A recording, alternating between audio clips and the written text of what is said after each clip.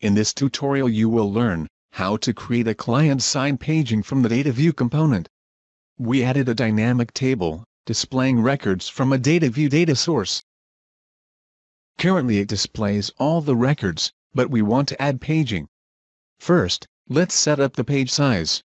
Select the data view component and in the page size field, enter how many records should be displayed per page. Now, we are going to create an query parameter to store the current page. This way on page reload, the paging status won't be lost. We already added Query Manager component, and we select it. If you haven't done this, just click the Add New component, then State Management, and then select Query Manager. Now, define the query parameters. Click the Add New button, and select Add Variable. We call it Page, as it will store the current page. Now, as we added the query parameter, let's bind it to the data view. Select the data view component. Add new dynamic attribute.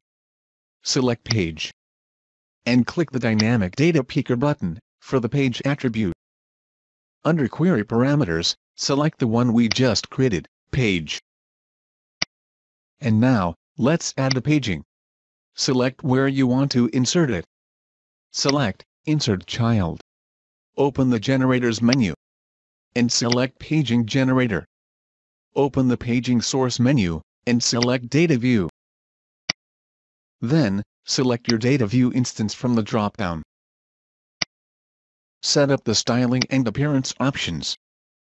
Then, enable the State Manager option.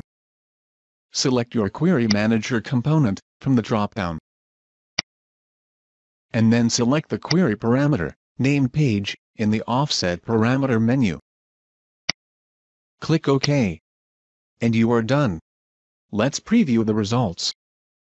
You can navigate through all the records, using the paging controls. If you reload the page, the current page is saved, thanks to the Query Manager.